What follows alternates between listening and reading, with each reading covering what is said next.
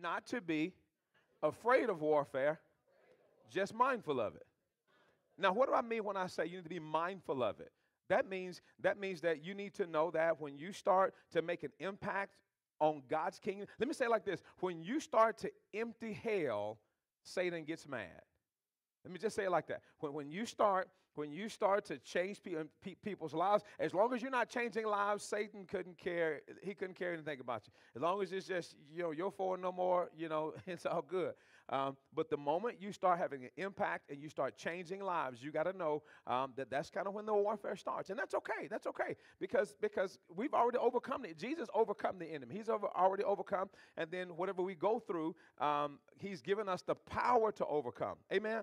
Amen. So that means that we have to resist the devil, like the Bible says. We resist the devil, and God promises that he will flee. We resist, he'll flee. Amen. So just real quick, let's go over this real quick. So go to Luke chapter 19. I'm gonna just revamp really quick so I can get to the point that I want to talk about tonight. So in Luke, we're talking about the 4 people you will encounter as you evangelize, as you go out and you talk to people, as you invite people to church. And that's the whole goal, just to go out, invite people to come. That's what Jesus told us. Just go and invite them to come. Go into the highways, hedges, compel them to come, he tells in one particular story. Luke chapter 19, verses 5 and 6. Luke 19, verses 5 and 6. And when Jesus came to the place, he looked up and saw him and said to him, Zacchaeus, make haste, come down, for today I must stay in your house. Now, the first person you will encounter, one of the person you will encounter, we call them the open. Everybody say the open. The open. That's the type of person you want to encounter. That's the type of person that make you feel good about yourself. They build your self-esteem, because when you get to them and you talk to them, invite them to church, they say, man, I've been praying about a church. I've been looking for a church home, man. Thank you so much, man. I've been praying. And that person makes you feel so good about yourself. And that's what Zacchaeus did. Zacchaeus came down. Jesus didn't have to argue with him. He said, I'm hanging out with you today. Zacchaeus was like, cool, say less. Let's do it. And so he went, man, and he changed his life. His life changed almost immediately. His life changed. Now, go to John chapter 20. Go to John chapter 20. Let's look at this next one. Go to John chapter 20. Yeah, go to John. The first one is the open. John chapter 20. Look at verse number 24 and 25. 24, 25 says, now Thomas, called the twin. And I'm going kind of fast, so if I'm going too fast for you, I'm going to slow down in just a few moments. But go back and go back to our YouTube. So all of you guys should subscribe to our YouTube page, our YouTube channel, our Church on Purpose, our YouTube channel. Subscribe to that so that you can go back and hear these teachings, because these teachings are in succession.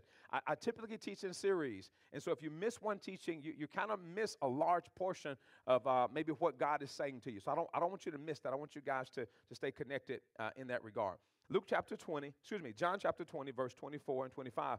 Now Thomas, called the twin, one of the 12, was not with them when Jesus came. The other disciple therefore said to him, we've seen the Lord. So he said to them, unless I see his hands, the print of the nails, and put my finger into the print of the nails, and put my hands into his side, I will not believe. The second type of people that you're going to is the skeptic. Everybody say the skeptic. That's the person that's skeptical. They think that, they think it's a cult. They think it's crazy. They're trying to figure out what in the world are we talking about. That's a skeptical person. The skeptical person, you know what? I don't believe in that laying on no hands. I don't believe in that speaking in tongues. I just don't believe in all that. And so you run into those people who are just really skeptical about Christianity. Now, it's not your job to convert them. That's not your job. Not your job to convert them. Not your job to sit and have an argument with them. That's simply your job to just invite them and say, man, listen, I'm sure there's so many things, man, that's very difficult to understand, but I guarantee you, man, if you come and you seek the Lord, I promise you, God's going to answer every question that you have. And that's what he does. God answers our questions when we come and worship. Now, there are some things that we may never know, but the thing that we do know is that Jesus saves, that he saves, he loves us, and has an amazing plan for our life. And I think that's the point that we communicate to people, that Jesus loves you. He has an amazing plan for your life. And the closer you get to him, the more you start to realize what his plan and his purpose is for your life. Now I want you to go back to John chapter 4. And again, I'm going over this rather fast because I've already taught this, and so I don't have time to jump back into this in detail. So go back and listen to listen to the YouTube teaching from last week. John chapter 4, very familiar passage, the woman at the well. And so I won't read it, but the woman at the well, those of you who know this story know what happened in this particular story. Jesus went through Samaria. He tells his disciples, I need to go through Samaria. So he goes through Samaria. He meets this woman at the well. He has a conversation with her. Clearly, this woman was spiritual. Clearly, she had some spiritual understanding. Clearly, she had some type of doctrinal truth. She knew some things. She knew what a prophet was. She knew what worship was. She knew that they were her fathers worshipped on mountains. So there's a lot of things. There's a lot of things about church that she knew. But at the same time, he encountered her, and she eventually changed her life in that moment. And then she went into the city and she started telling people about this God, this Jesus that she just met. Now, the third person that you're going to meet is the running. Everybody say the running. The running. She was running. She's running from people. She didn't want to be around people. She didn't want to be connected to people. She just made up her mind, I'm just going to do me. I'm not tripping on church. I'm not trying to bother anybody. I don't want anybody bothering me. I'm going to give you your space, and I'm going to take my space. And that's kind of where she was. She was at that point where she didn't want to deal with people. And there's a lot of people who are like that. People who are running are persons like that. They don't want to deal with people. They back away from people. They stay away. They don't want to hear anything prophetic. They don't want, if you come to them and say, God's got a word for you, man, they take off running. I want to hear it. I don't. They just don't want to hear it. They don't. Many times when a person hears that you have a word for them, many times people are like, yeah, what is it? God gave you a word for me? Like, wow. But people who are running, they don't want to hear it. They don't want to hear it because they know that once they hear it, they're responsible for what they've heard. And so if they don't hear it, they feel like, I'm not responsible because I didn't hear it. I didn't know it. And so people who are running will listen to a teaching. If the teaching starts talking about them, they'll turn it off.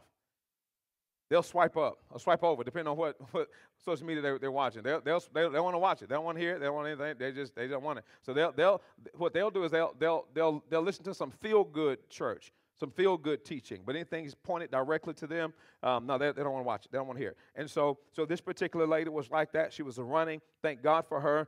When Jesus encountered her, she changed her life, man, and she was focused. She was gone. She was running, and she did the thing. She got back in line, and she did the thing that God wanted her to do. Now listen, you need to know this, that the only time the oil will flow properly is when you are in alignment with God. Being in alignment with God is important. And I know that sometimes as humans, we feel like we can just do it ourselves and we do it our own way. But you got to know, man, your own way is going to get you jacked up. You hear me? Amen.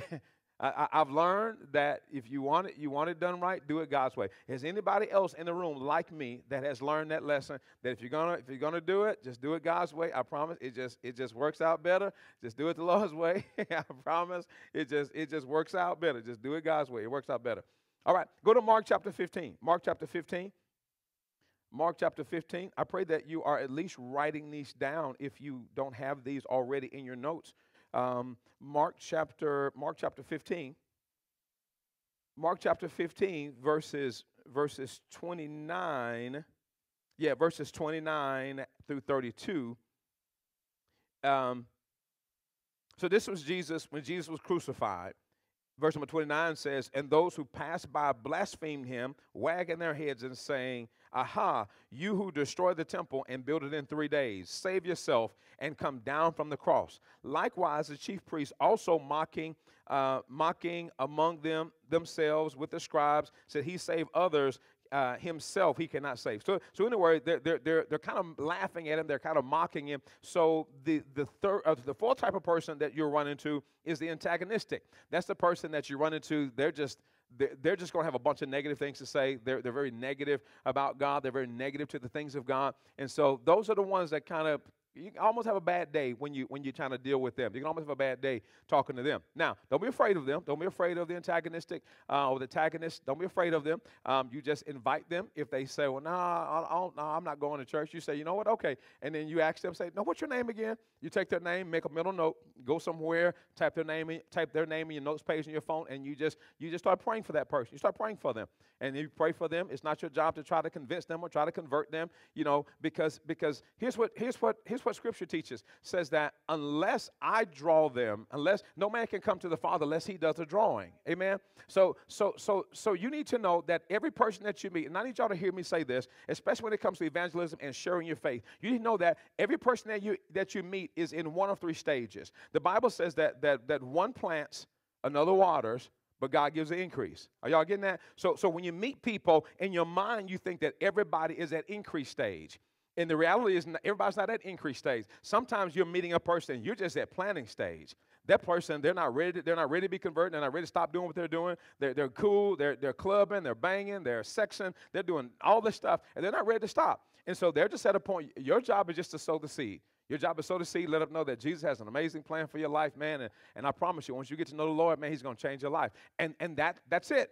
Your job is just to sow that seed. Now, so one man plants. Now, you may, and the second type of person you're going to run into is somebody that you're watering. Everybody say watering. There are some people that you're watering. The seed's been planted. Somebody else sowed the seed. Maybe their grandmother, granddad, maybe a pastor, or maybe that seed got sowed from a minister or youth group or youth camp or something. That seed's already been sown. And then now you're catching them at the watering place. Everybody say the watering place. Watering place. And so one man plants, another waters, and now you're just watering a seed that's already been there. That seed's already in their heart. The seed of God's word has already been planted into them, and you're just coming alongside them, and you're just watering that seed, and you're just offering a word of encouragement. You're just offering a word of encouragement, and as you offer the word of encouragement, then they feel better.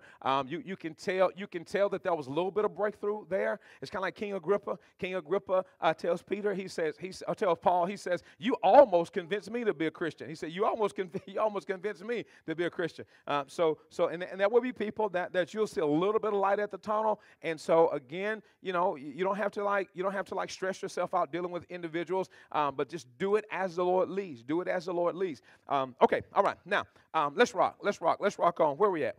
Okay. Now let's talk about this. So, an antagonistic.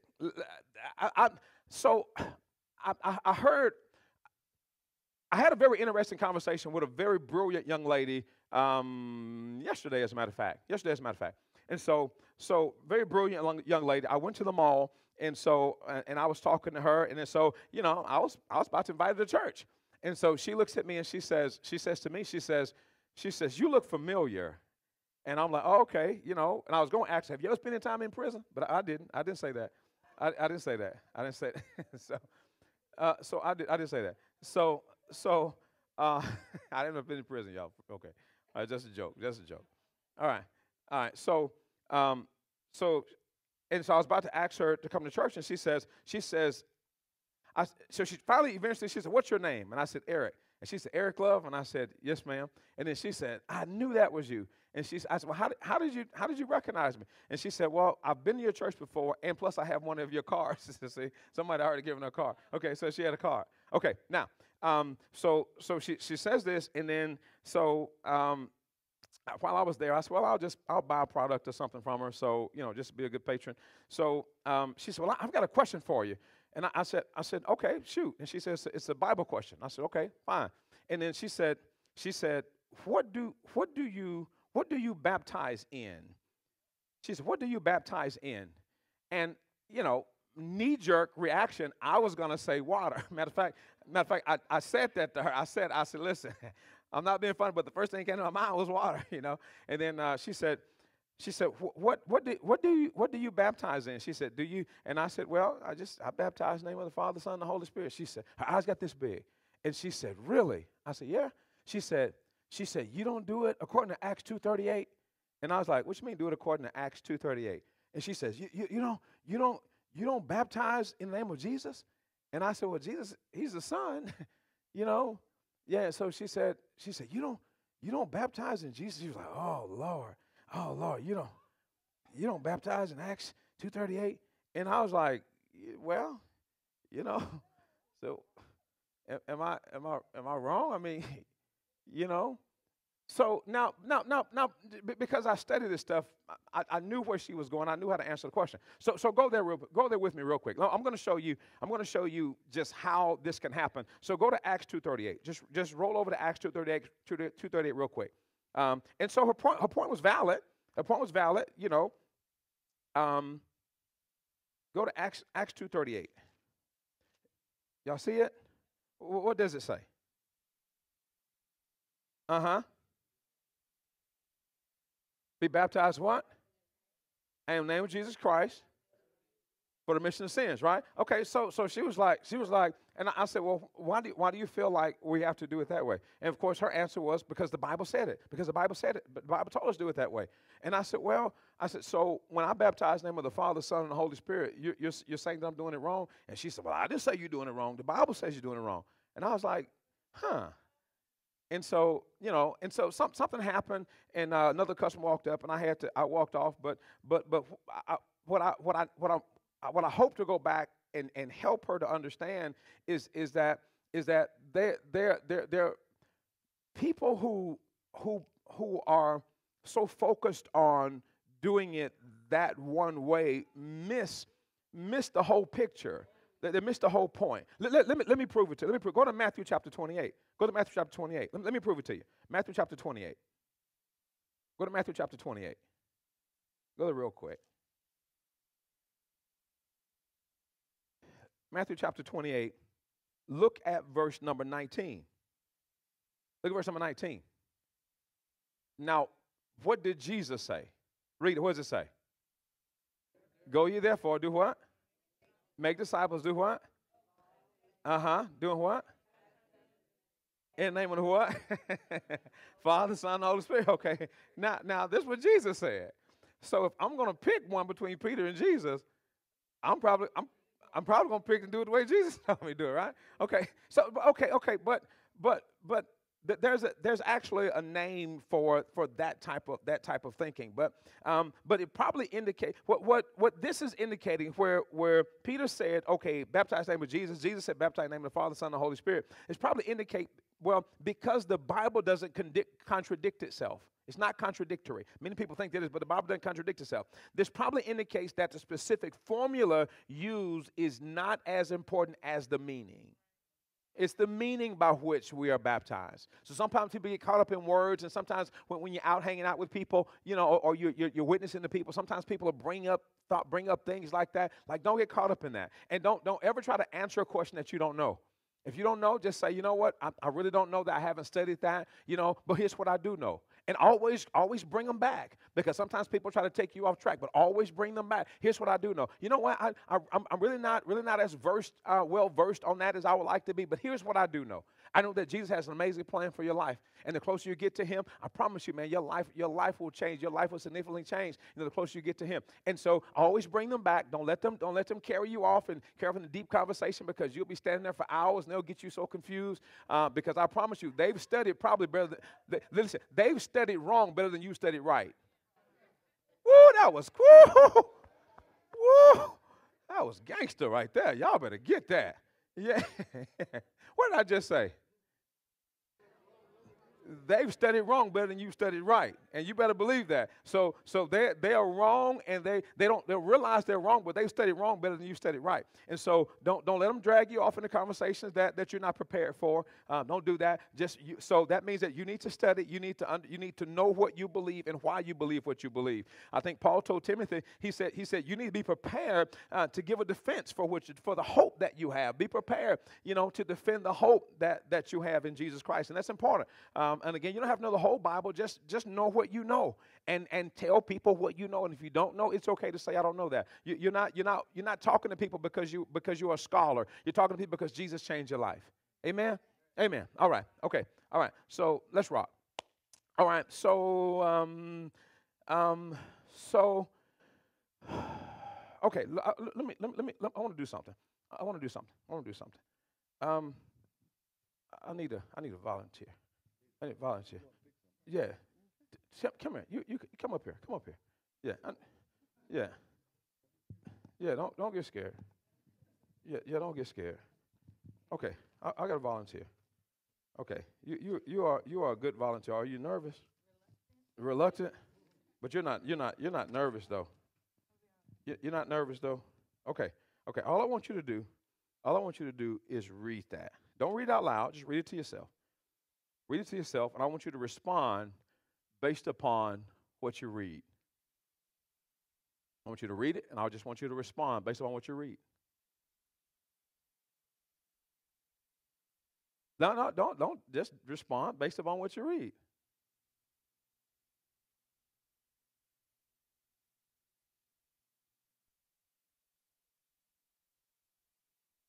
You read it? And she's responding based upon what she read.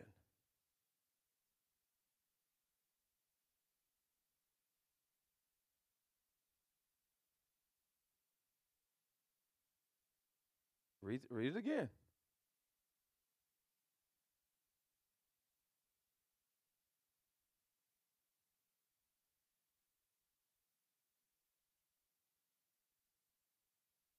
Okay?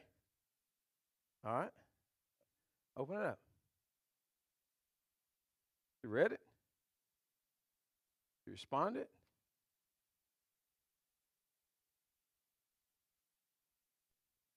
What's in it? You got some money. You got some money? Yeah, I mean, I, I guess that's a fair question. I, I guess you don't know the big side yet unless you know it's yours, right? That's yeah, huh? No, what's it say on the envelope? No, I'm talking on the envelope. On the envelope. Okay, so what does that mean? What's that mean? What you doing with it? Okay. Okay. Now, take this. Take this. Now, I want you to read this. Just read it. Read it in the microphone. There are 2 more free gifts in the seat pockets in this room, free to whoever will search for them.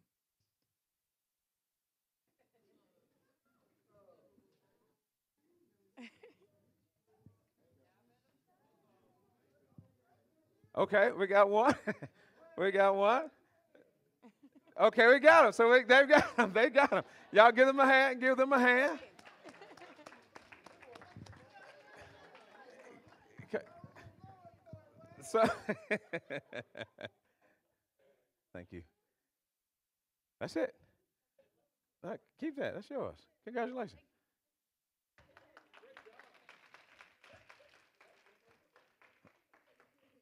Okay.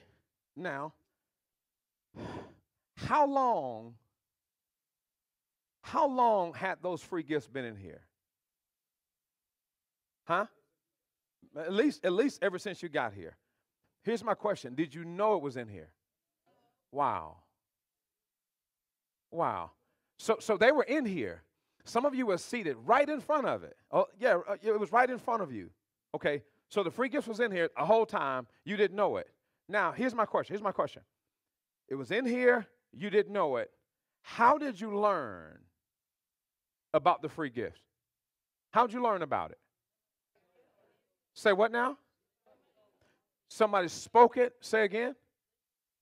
Listening, being in the right place. But you learned about the free gift through the word of mouth. So it was communicated to you verbally that there was a free gift in the room. Some of y'all were acting real cool, act like you didn't need any money.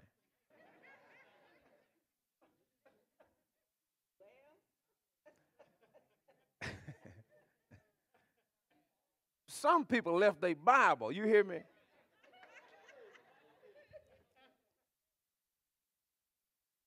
But had she not communicated what she read,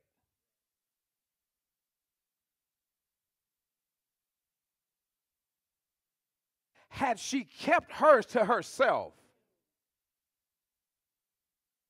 had she read that it was other gifts in here and decided that she wasn't going to tell anybody, I'm preaching better than y'all give me credit for already.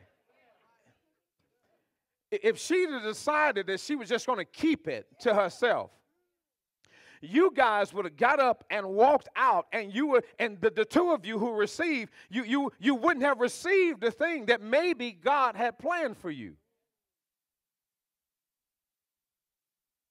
The gospel was designed to be communicated by word of mouth. Glory to God. So when God has given you a free gift, you receive the free gift of salvation. God is saying, now that you've received the gift, tell somebody else where you found the gift. Go tell somebody else that there's some more gifts available.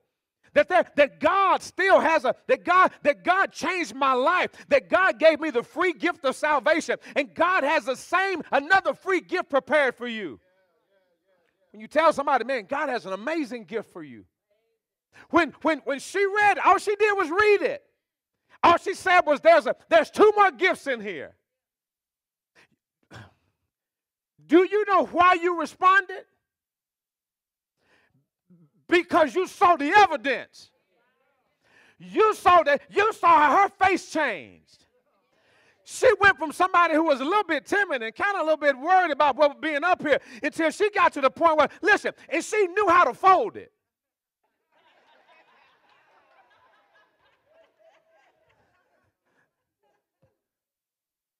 She folded it, slipped it in there. Slipped it. She knew where to put it. But once you saw that there was a change in her life, it didn't take much. She didn't even tell you to look. She said anybody who will look might find it. Knock, and the door. If you seek, ooh, that's good in here. You seek, you shall find. And all she said, if you seek for it, you'll find it. And there were some people in here who sought for it, and they find it. Now, the people that sought for it, they didn't have to go far. They didn't have to go far to find it. It's been in the room. Matt, watch this. Many of you passed right by it just to know what it was. There's so many people in the world that are passing right by salvation. They're passing by it all the time. And watch this. They're passing by you, and you know the free gift. You've experienced the free gift. They pass right by you, and you don't tell people where you found the gift. That's what evangelism is. Evangelism is one beggar telling another beggar where he found the bread. And that's what God's calling us to do. All right.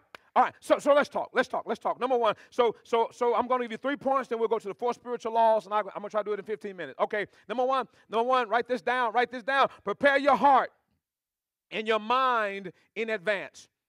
Prepare your heart and mind in advance when you're going to evangelize, when you're going to the mall, you're going to the grocery store. Go and prepare your hearts. Prepare your heart, prepare your mind. I had to learn to do that. Because there was a season in my life where I didn't want to deal with people. When I left church, I disconnected from people. Now I know that's wrong.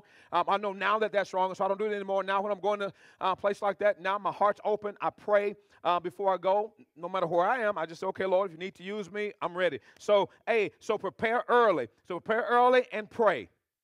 Prepare early and pray.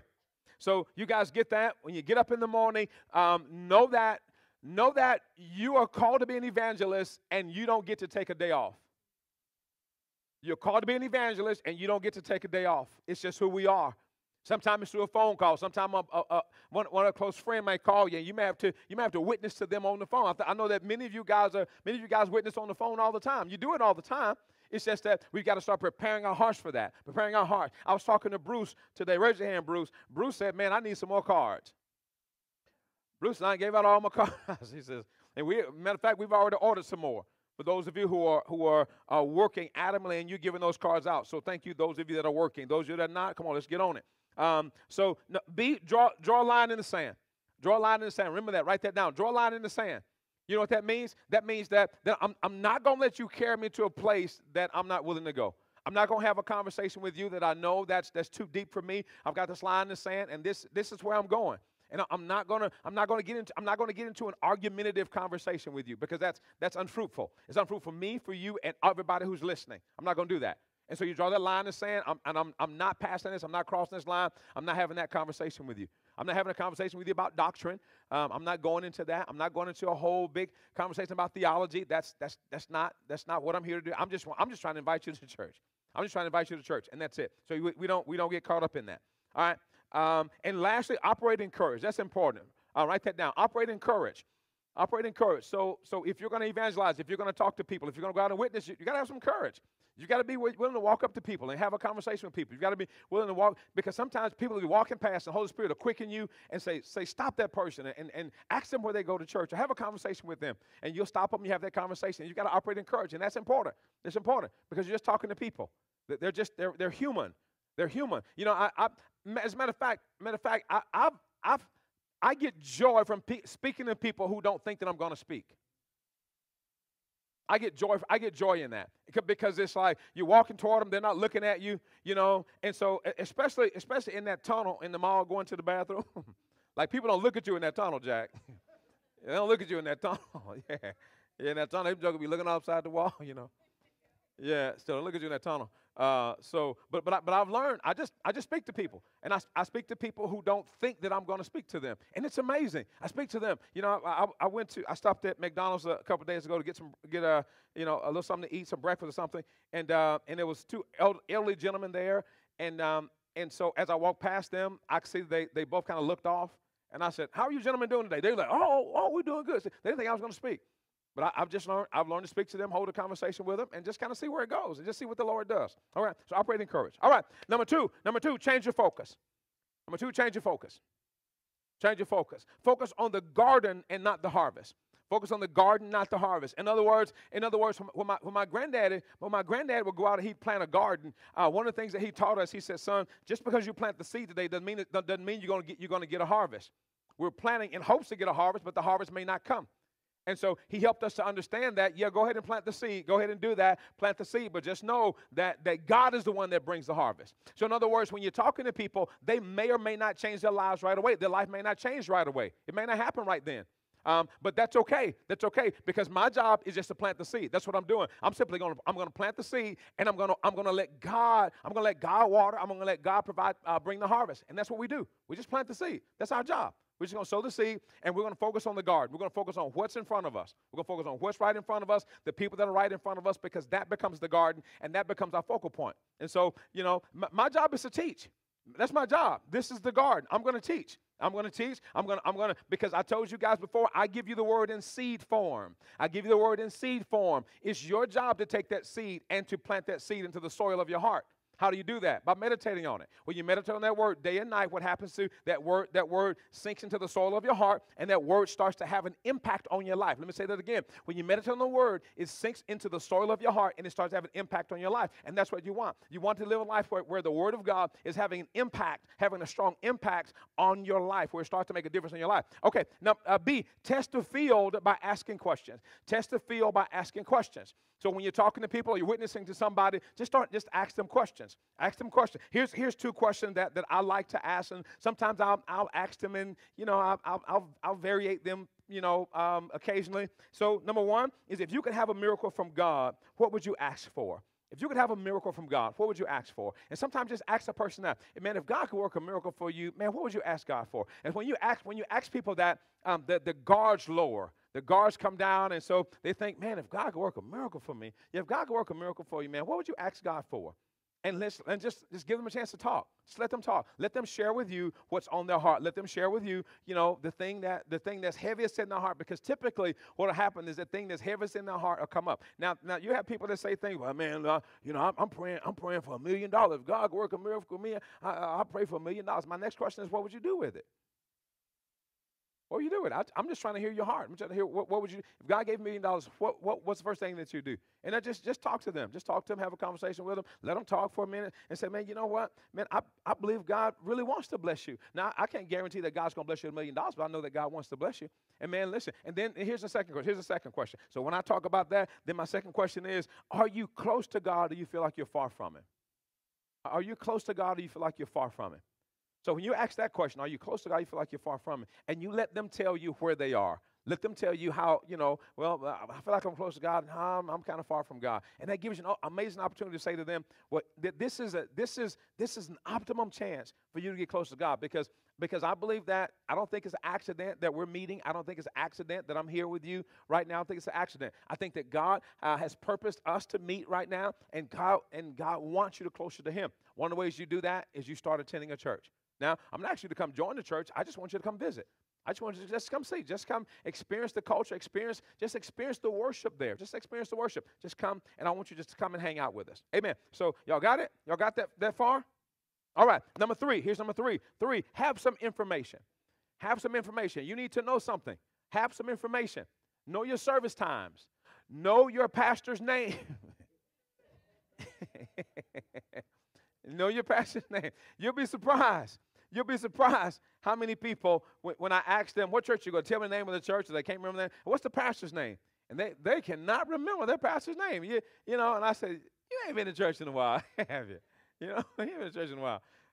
So have some information. Know the service times. You need to know that. Know the church's cell phone number. Or know the church's, not cell phone, know the church's telephone number. Know the website, the web address. There's some things that you need to know about the church, about the ministry. You need to know that. You need to know tell them how they can get connected. How they can get connected. Say, man, listen, there's a QR. You can go to our website, or when you get to church, there's a QR code on the seat pocket in front of you. Just scan that QR code, man, and one of our ambassadors will get in contact with you and tell you everything that you need to know. So there's just some basic common knowledge things that you need to know as you are going out and as you are communicating with people. Just know, have some information. If you have to write some things down, if you have to write these numbers down, if you have to put it on the message page on your phone, if you have to keep one of these cards for yourself. And speaking of these cards, let me talk about these cards just for a moment. Listen, so I bought this neat little case. I bought it off Amazon. I think it cost $6. So if you have some invite cards, make sure you have something that you can put them in to protect them. Because if you drop them in the bottom of your purse, keep them in your wallet, keep them in your pocket, sometimes they can get frazzled, they get damaged or bent up. And so you want to give anybody, a raggedy card. Amen? Amen? Yeah, you don't want to give somebody the cards all tore up, beat up. Yeah, don't do that. Yeah, because listen to this. I tell some of my pastor friends all the time, your sign is a sign.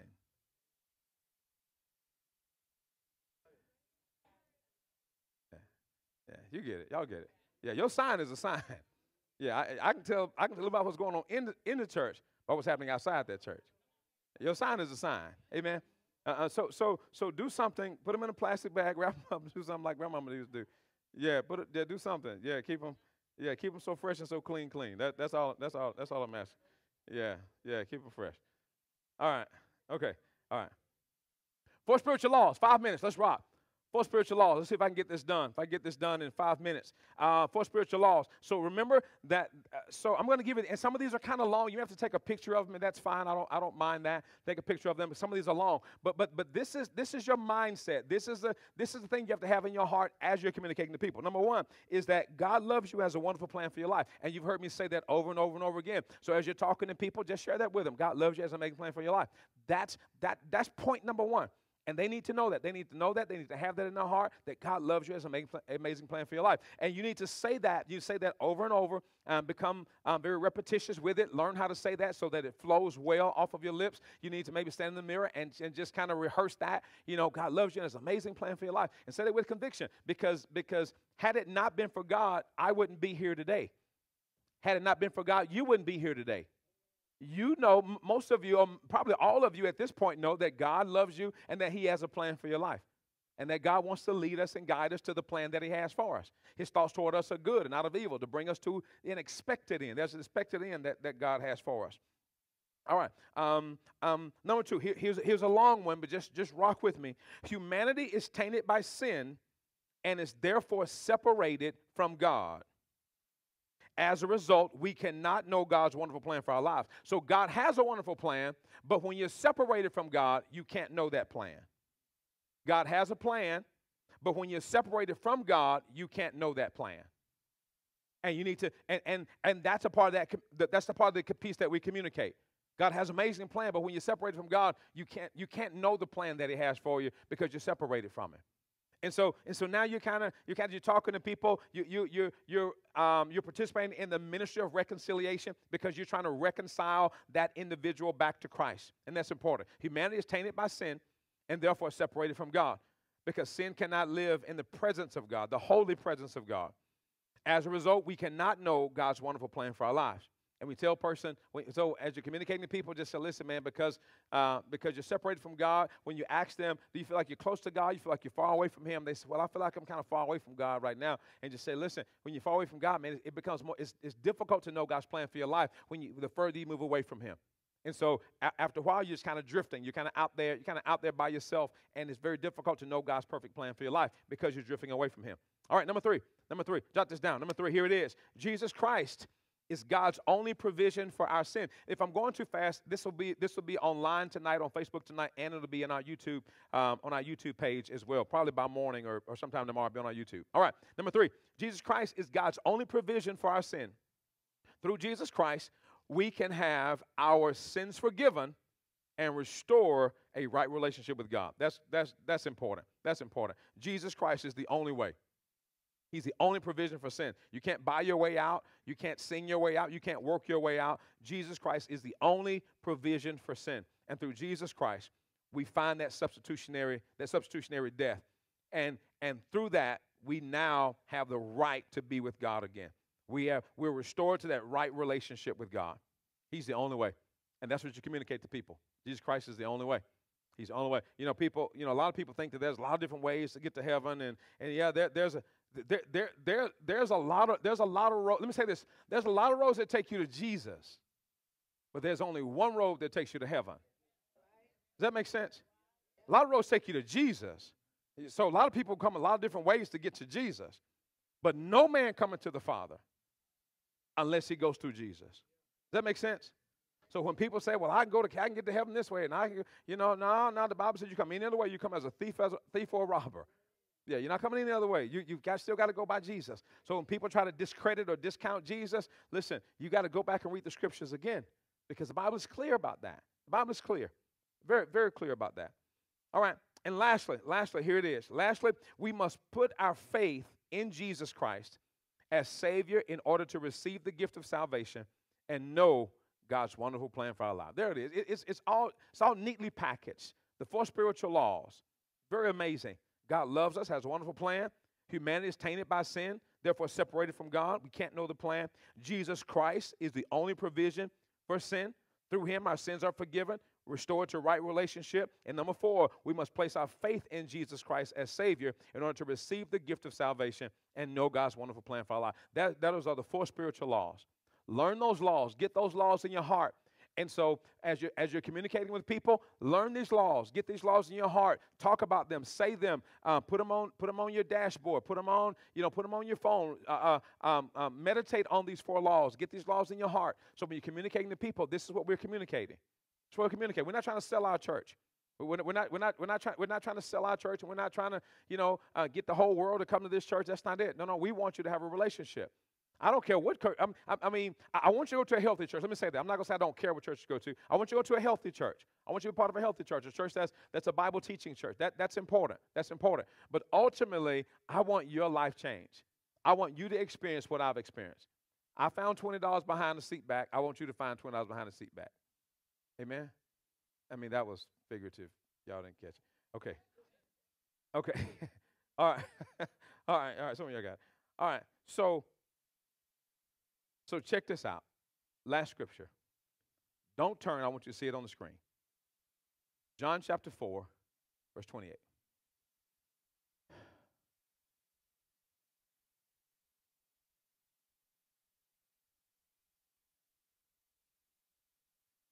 see what happened?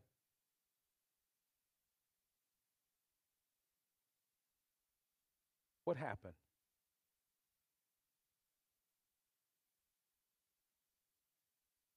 Say what now? What happened? She received. That's right. Her life was changed.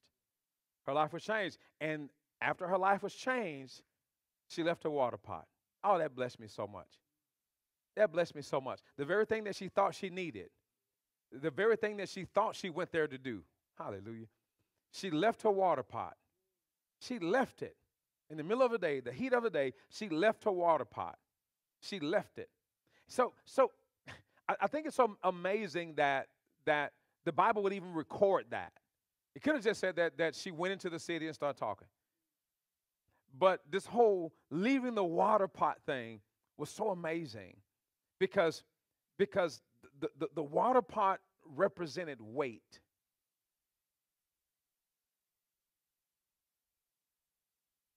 That she had been carrying. Glory to God. And she wasn't carrying this weight for herself. She was carrying the weight for somebody who really didn't care much about her.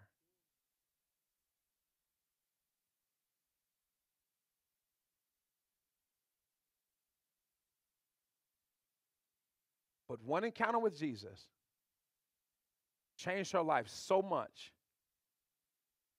that she left her water pots. She went back into the city.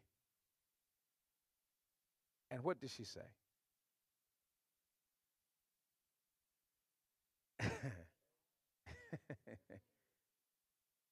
She said, come see it. Imagine how, y'all tell me, y'all a great class. Y'all were. Now y'all are. But what would it take? What would a person, a woman in this particular instance, have to exhibit in order for an entire city to go at her word to meet the man that she was talking about? What would she have to exhibit? Joy? Her what? Her speech changed? What else? Lifestyle? They could tell something about her lifestyle changed. What else? Her what? Her what? Her courage? Courage? Yeah, because she wasn't talking to people. Facial expression changed. Say what now? They saw a light in her. Well, you've been listening to my teaching, ain't you? Say what? They were wondering where the water was. She didn't come back with that water this time. Woo! Boy, you about to say, see, you might be on to something. Yeah, you're a poet and don't know it. But they probably watched her year after year after year after year carry that same pot year after year after year. They said, there she goes. They probably could set their clock by her. There she goes. There she goes again. But this time, she comes back. This time, she don't have that water pot. Yeah. Charles said she's been drinking something else this time. She's got some living water. There's something different about her. She came back different. Because when you truly encounter Jesus, you cannot stay the same. I'm talking about when you have a real encounter with him. I'm talking about when you come face to face with your own humanity, or when your back was up against the wall. Some of you know God through tragedy. You know God through hardships and hard times. Because if it wasn't for the hard time, you wouldn't know how good God was. You wouldn't know that God could make a way. You wouldn't know that God was a provider if you've never had need. Some of you know God will make a way because there was some situation in your life where you needed a way made, and you know that God is real. I don't know what that means for you. I don't know listen, here's my question for you. When did you learn that God was real? Talk. When did you learn that he was real? Just start saying it. When? Some of y'all got to think back that far. When did you learn? Come on. When did you really learn that God was real? Yes, ma'am.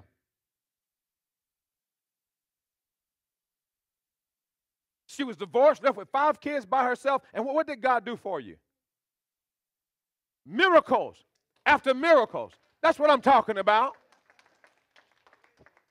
What do you do when somebody walks away from you, leave you with 5 kids, and then God shows up? You can't sit and not tell somebody about the goodness of the Lord when God is taking care of you like that. Yes, ma'am. When did you learn that God was real?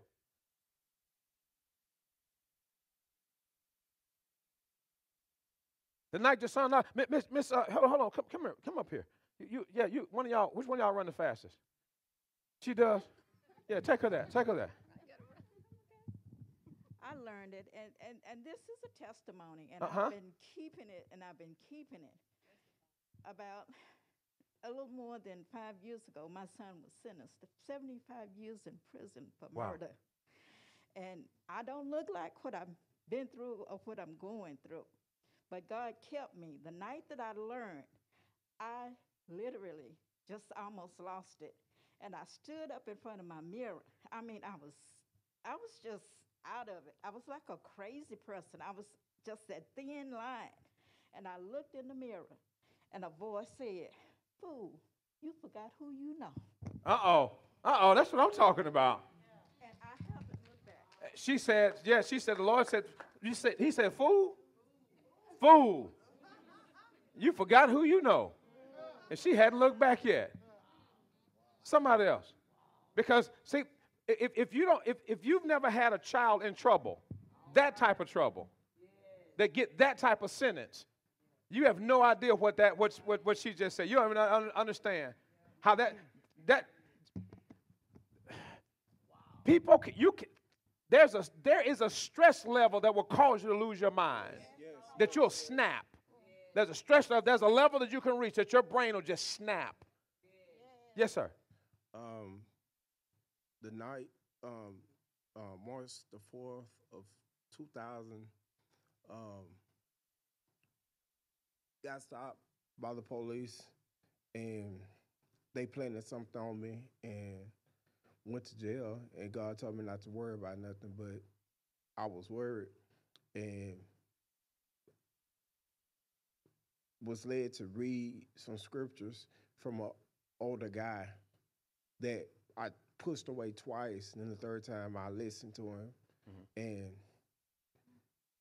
once I got finished reading the scripture, the jailer was calling my name to go home.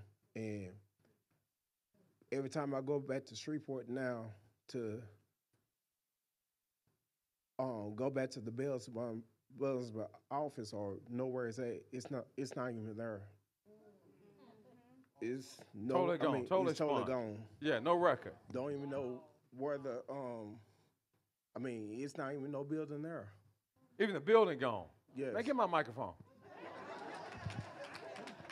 Do you have one? Even the building gone. Between the year 2005 all the way up to 2007, I had like a light nervous breakdown, and I was thinking about taking my own life. Mm-hmm. And God audibly spoke to me. Yeah.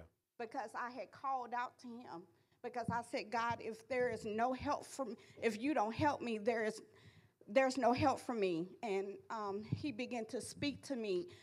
You know, it's one thing to know of God. Sure. And then it's another thing when he come real in your life. Yeah. I've been in the church all my life, but just, traditional Baptist, whatever, but even in that time where I didn't even really have a mind to think of my own, and, everything around me was, I just was really giving up on life. Yeah. And when God spoke to me, he said, do you trust me that you're already at the bottom? Do you trust me enough to trust in me to bring you up and out? And ever since then, God is so real in my life, because if he wouldn't have stepped in, I was going to really take my life. Wow. And I just thank God for what he is in my life. Yeah, yeah. I literally live this life. Yeah, yeah. And I just thank God for sparing my life and filling me with the Holy Ghost and everything he has done for me. I don't look like what I've been through. I hear your voice change, Reverend. I'm sorry. Oh, you got to say it? Okay. Now, you know it's got to be good when the camera folks start talking. When I first came to New Birth, I had a kind of like a stroke. I couldn't walk, I couldn't talk. Remember? Wow, I do. And I had to come on stage because it happened again, and my whole brain shut down, and I lost function on my right side. It happened again because, like that lady at the well, I had multiple pots. Sometimes, even after I got better, Wow. God was like, He'll sit you down and shut you up because He said, you too loud in your own mind. You're not even listening to me. That's good. But sometimes we go back to that well, pick that same pot up. Wow. He'll try to sit you down again. Yeah. He didn't take because I had to learn how to walk and talk. But I kept going back to that pot because I'm superwoman. I have to do it. God say, no, you don't have to do it. You bring it to me and let me do it. Wow. Go back, pick the pot up again. This last time, a couple years ago, I was here. This is before I became really involved in the church. I literally had poured out all my medication because God already knew what was going to happen. I hid my car, went into a storage building. I couldn't lock it because I was on the inside. And every pill that I had, thank God, because He already knew, I took every pill that I had. Wow. But it wouldn't kill me. It just made me really sick. And then God was like, Denise, like I became in minister's college. I wasn't expecting to do that. I just wanted to get closer because I was so far. And not for the stuff that I was doing, it's because I did so much because I didn't feel loved. And God was like she said, fool, I've been loving you since day one. Amen. Why are you trying to overstep, just like with the young man this past summer? I always was trying to do more than what God was placing me to do. And in those pots, more with the pots. So now I have no more anxiety, no more depression. God say, put them pots are sitting. I don't know where them pots are now. That's what I'm talking about. I don't have the pots no more. There's no more depression. Amen. I'm still helping because I love to do it, but now I'm helping in a way that God wants me to help, not in a way that I'm supposed to be helping. God said, you were doing what you thought you wanted to do, not what I wanted you to do. Yeah. So, yeah, I put my pots down. Amen. That's what I'm talking about. Come on, girl.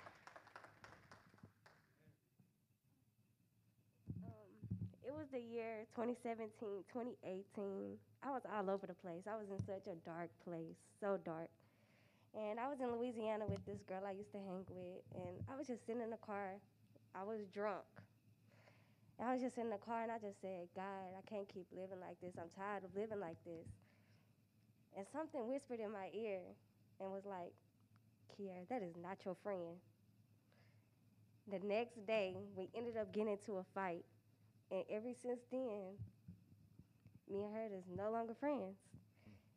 And then I felt so alone. I just felt so alone. And I was still in the dark place, 2018. And then come April, I found out I was pregnant. I just really thought I just messed up my whole life. I'm not even gonna lie. I thought I messed up my whole life. Then when I heard my son's heartbeat, God told me this was my purpose. My son is my purpose to get on the right path. So that's how I know God is real. Amen. That's what I'm talking about. Come on. Yeah, y'all shouldn't have started now. Okay, so way back when I was a single parent, I had 2 kids. I was in San Antonio by myself, and here comes summertime, and I don't have nobody watch my kids, and I don't let people watch my kids.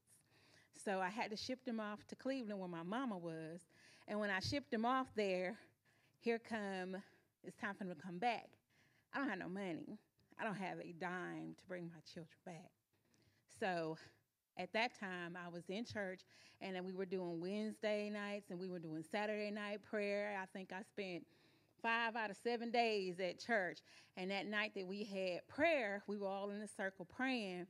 I didn't say one word. They asked for prayer requests, and I didn't say one word because I heard God say, I was old. I was young, and now I'm old, and I've never seen the righteous forsaken nor his seed begging bread. And I clung to that whole time I was a single mother.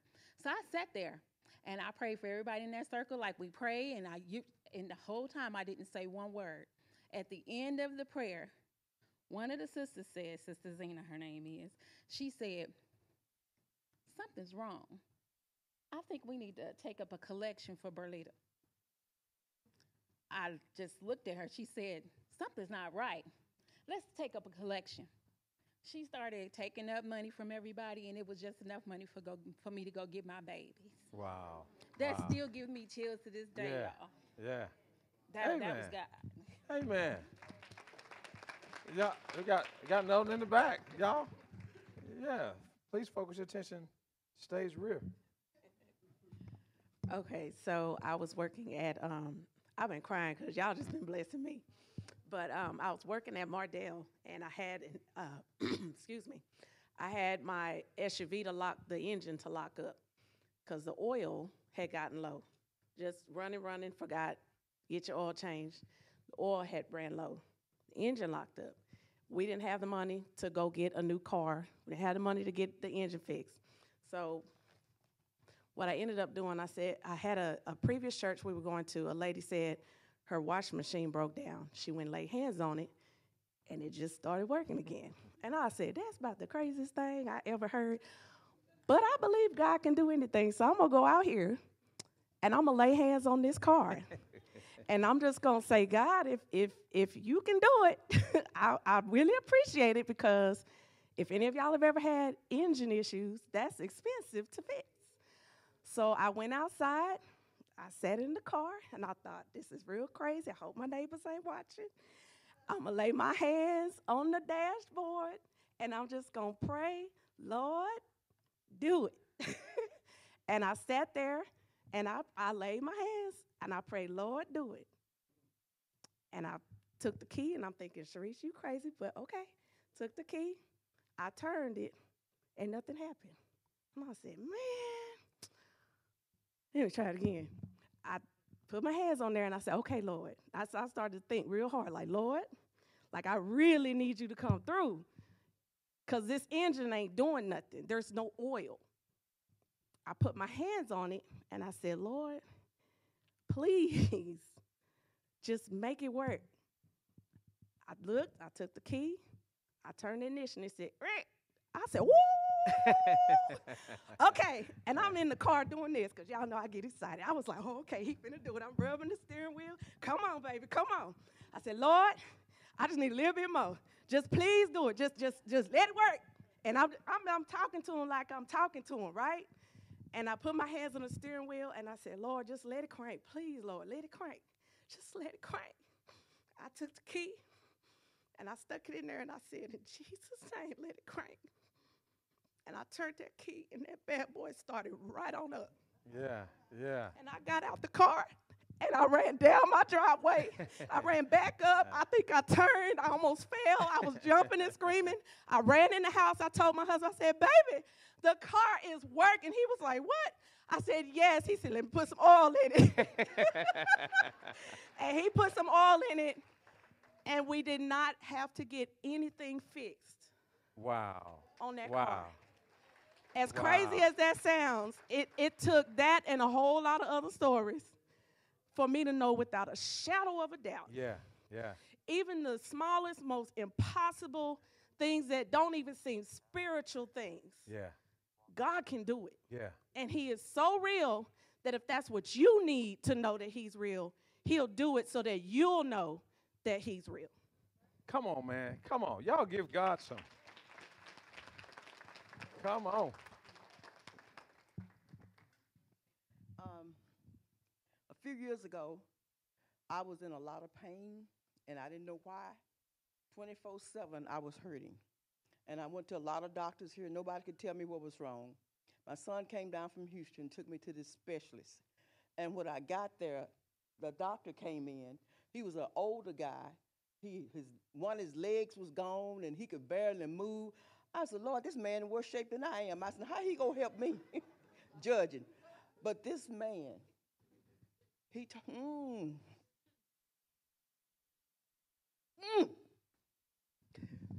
man told me everything that was wrong with me without even examining me. And he said, from your symptoms, Miss Words, he said, it sounds like you have fibromyalgia. I never heard of that. I heard it, y'all, 24 hours a day, 7 days a week. I was in pain. Wow. I could not even stand the sheets to touch me. Wow. When the sheets touched me, I would be screaming for my husband to come take them off. Wow. That's how bad the pain, because it's a nerve disease. Yeah. And so you got nerves all over your body. And I didn't know what, and they had a new medicine. And he said, Miss Woodward, I want you to try this. Oh, I'm sorry. I backed up and I asked before I went, I said, Lord, let this man tell me what's wrong with me. Yeah. Because I don't know. And nobody here in Longview, Texas can tell me. And this man told me, y'all, before he even examined me, everything. He said, you have diabetes, you this. He went down the list. He hadn't even looked at my records. And when he says the medicine that I want you to try. And he gave me the medicine, and I said, he said, it's very expensive, but I'm going to give it to you. Wow. Hallelujah, Jesus. He gave me the medicine. And after I tried it, and it helped, and I still had to take the pain pills and blah, blah, blah, blah. But one night, my daughter came over. Y'all, it hurt to pick up a phone. It hurt to pick up a spoon. Everything hurt. From my head to my toe, it hurt. And she came on one night. She said, Mom, the Lord told me to come over here and pray for you. And she helped me out of the chair. I said, he did? She said, yeah. I said, well, what you waiting on? I said, go get the oil. I said, go get the oil. And she went and got the oil. And I said, Lord, can't nobody do this but you. Yeah. And hallelujah, Jesus. And she prayed, anointed me and prayed me with oil. And y'all, I had heat from the top of my head to the bottom of my feet. Yeah. Then I had cold from the top of my head to the bottom of my feet. All of that pain left. Yeah. This has been about 10 years ago, and to this day, I have not had an ounce of that pain. Yeah. God did it for me. Thank you, Jesus. Yeah, come on, y'all. Come on. Amen. Amen. Praise the Lord. Praise the Lord. Thank y'all for sharing, and thank y'all for being patient with those who shared. So remember your testimony. Remember the thing that God did for you. Remember that, because that's the fuel that drives you to tell your testimony. Amen. When you go through the pain that Sister Woolwich went through, and then somebody pray for you, and then you have 10 years pain-free, that you haven't had any pain. Listen, it's that testimony. It's that testimony. So, and when you hear somebody who was paralyzed and disfigured on part of their body, they had to learn how to walk and talk again. Listen, God is amazing. I'll end with this, and then we'll watch our announcements, and then we'll let you guys out of here. But don't, and y'all hear this prophetically. Don't wait until God has to make you put the pot down.